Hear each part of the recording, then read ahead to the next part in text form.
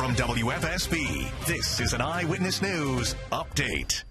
Hi, everyone. I'm Kara Sundlin. Here are the top stories we are following for you right now. More than a dozen people in the capital city of Hartford are without a home after fire tore through an apartment building on Grand Street. It happened early this morning. No one is seriously hurt, though 6 children and 15 adults were forced from their homes. Right now, the fire marshal is investigating what started this fire. Let's go UConn. Right now, the UConn men's basketball team is finally on the ground in Arizona after some flight problems last night. It was certainly a rough journey to get the team to Arizona, but there is, we got a look here at their bus. It did pick them up shortly after their plane landed, which was 3 a.m. local time, just after 6 a.m. our time.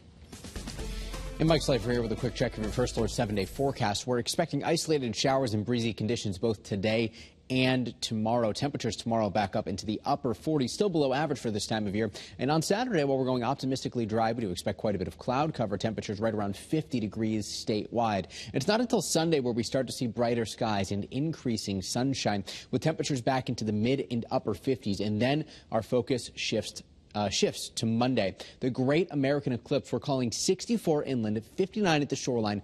Mostly sunny skies, great viewing conditions across the state. On Tuesday, we're still in the 60s, inland 50s at the shoreline with increasing clouds by the middle of next week.